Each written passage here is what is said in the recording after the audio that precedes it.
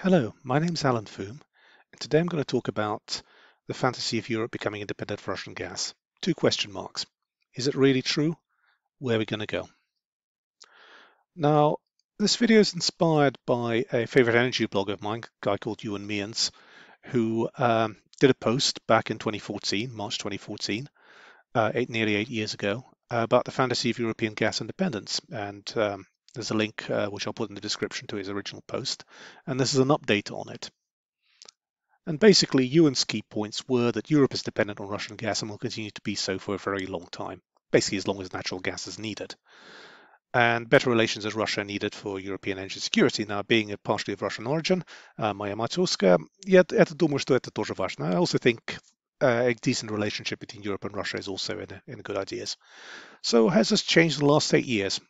Short answer is no, and details are the following. So this is the big picture. So this is a graph showing European gas consumption in total with all its origin of the sources. So at the bottom in the blue and purple colors are Europe's indigenous production. So that's European Union, EU27, Denmark, Italy, Germany, etc. Then Britain, you can see a very large decline there. Then Norway, which has increased. And then the rest of the EU, Greater Europe in the sky blue color. Then imports from North Africa and Middle East, that's Algeria, Libya, and also Iran going into Turkey. Liquefied natural gas exports, as pictured in a liquefied natural gas tanker, and the red slice is Russia. So you can see Russian gas is very important. European gas consumption, although it may have peaked just before the Great Recession, it's been going down relatively slowly and tends to go in waves with seasons. So what about European indigenous gas production? So you've got mainland Europe, EU27 in sky blue, then Great Britain, then Norway in green. So Norway accounts for almost half of the consumption. Europe's now producing 41% of the gas it consumes. That's Greater Europe or Europe Plus. That includes Ukraine and Turkey as well. Other production comes from United Kingdom, Netherlands, which is mainly the Groningen field, which is going to be shut down due to induced seismicity, small earthquakes due to production, geomechanics, Ukraine, and then all these other countries. Now, it's set to continue declining further. It's been in a declining situation for a long time. One bright sparking horizon within Greater Europe are some recent gas discoveries in the deep water Black Sea off the coast of Turkey, which will supply the Turkish market. But that's still a relatively small sum. In terms of Europe's gas balance, so the blue areas are Europe's production, the red are consumption, and the green line are percentage of imports. So domestic consumption is in the 30s, 40s. So that's the dark blue, which is the domestic supply, and that's the overall import. So that's BCM per year, billions of cubic meters per year. So you can see Europe is dependent on exports from outside. That's Europe plus. So that includes Turkey, includes Ukraine, includes Great Britain. But some countries are more dependent than others. So this is a graph from Eurostat, where basically a lot of countries in Eastern Europe, but also some Western European countries such as France, Belgium, etc., are almost 100% dependent on imports. Very little indigenous supply. That sort of tends to tail off. There are some countries like Croatia, Britain, Ireland that have some of their own gas, although they also import quite a bit. And Denmark is the one exporter, mainly exporting to its European neighbors. In terms of dependency from Russia, the further east you go, the more dependent on Russia you are. In terms of the Eastern Europe, virtually 100%, as well as some Central European countries. The reason is legacy from back in the days of the Warsaw Pact. So where do the imports come from, and has this changed much? Well, these are the imports into Europe. So Russia in red. The light green is North Africa, so that's Algeria and Libya by pipelines. That has shrunk. Russia has pretty much stayed constant but has been shrinking and growing in response to demand. So it's basically that's a demand follower. The thin lines are exports by pipeline from other bits of the former Soviet Union. So that's Azerbaijan, Kazakhstan, etc.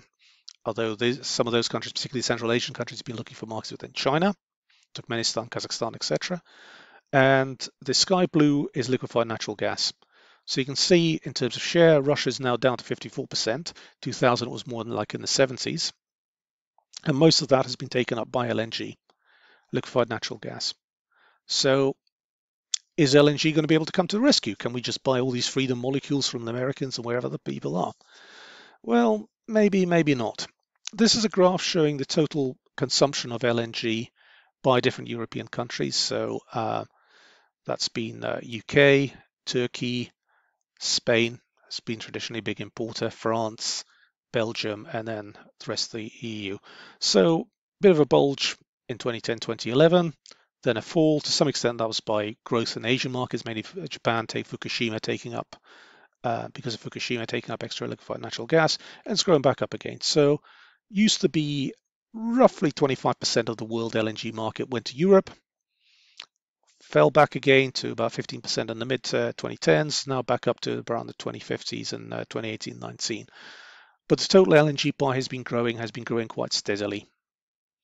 So you can see now up to nearly 500 billion cubic meters per year.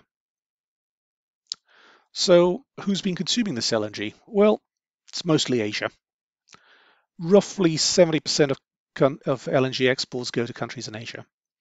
So that's Japan. The traditional customers have been Japan, Korea, and Taiwan, the JKT. They've now been joined by India and China that have become very big importers. Japan's still in the lead with 21%. They're entirely dependent on LNG for their gas. China does have some domestic gas. It's also getting pipe gas from both Central Asia and also now from Russia, which I'll talk a little bit about later. Korea is LNG dependent. India has some domestic gas. I've worked on some Indian gas fields during the course of my career. Taiwan has very little. And the blue center of the pie here are the European countries. So that's Spain, France, UK, Turkey, Italy, Belgium, and the remainder. So you can see that it's very much dependent on Asia. Also, Asians tend to have longer term contracts, whereas Europeans then have shorter term contracts and spot. And that's been a bit of a revolution in the LNG market. So where's the LNG coming from? LNG exporters tend to be now dominated by Australia, Qatar, the United States, which has been a big new entrant into the market, Russia, which has also been a big new entrant into the market, Malaysia, Nigeria, Indonesia, and then others. And what has happened is this is where the growth in LNG exporting has come from. So the two big growth areas relative to what has been America. So they come from nothing, and then with shale gas, they've now expanded to roughly 60 billion cubic meters per year.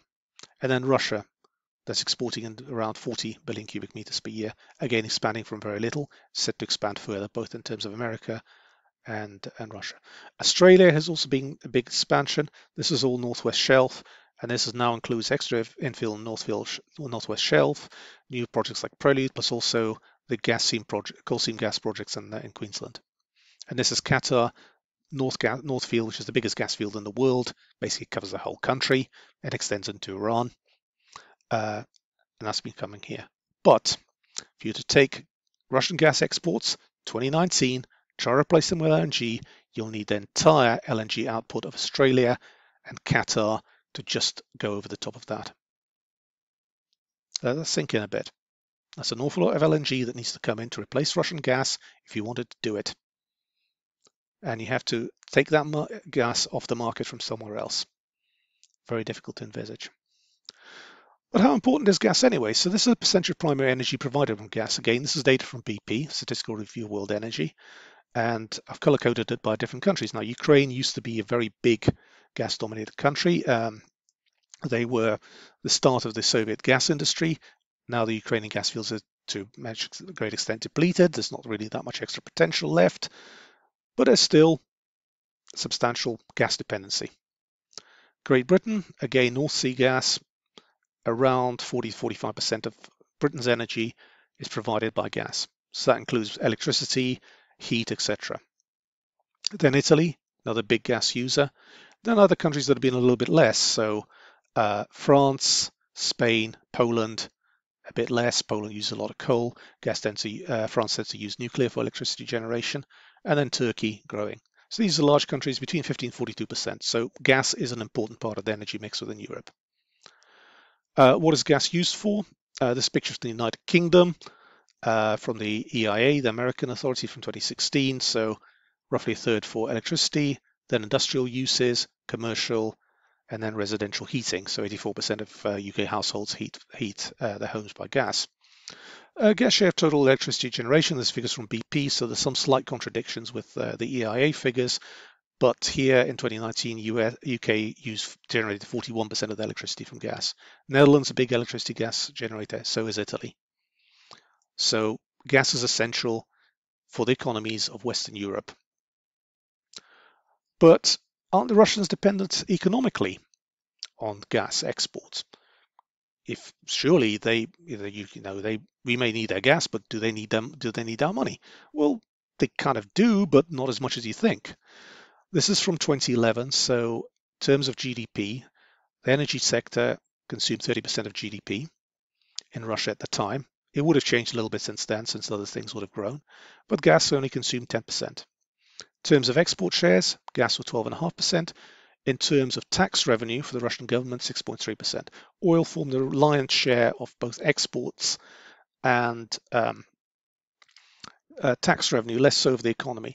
And Russia does actually have a full service economy. It has a significant manufacturing industry, significant agriculture, etc. But all of that is consumed at home. They don't tend to export much in the way of manufacturing because they don't have the competitive advantage they do in energy. So oil is also part of the global market, so oil can be shipped in tankers to whoever will want to buy it. And Russia produces 12% of the world's oil, second biggest oil exporter. So we kind of depend on that to some extent. And does Russia have other markets for their gas? Well, there's the domestic market and changes within that, but also the Russians have been developing other spheres. So there's the Power Siberia pipeline going to China. 38 BCM a year. Okay, not as much as the 190 odd that he's giving to Europe, but that's going to expand, that's going to grow. The Yamal LNG terminal up in northern Siberia with these LNG tankers that can break through ice. 22 BCM a year, further growing. Sakhalin in the Far East, again, LNG into Far Eastern markets. Other potential pipelines that will go to China, LNG markets that will go to India, Southeast Asia, and other growing markets. So Russia is looking for other markets for its gas. So to sum up, can Europe be independent of Russian gas? Well, basically not for a very long time. Ewan's 2014 analysis is still valid today. And the relationship between Russia and the West has sadly deteriorated even more since then. I'm not going to go into politics. We can all blame everybody else, but for the sake of global security, it would be a good idea to try to improve it.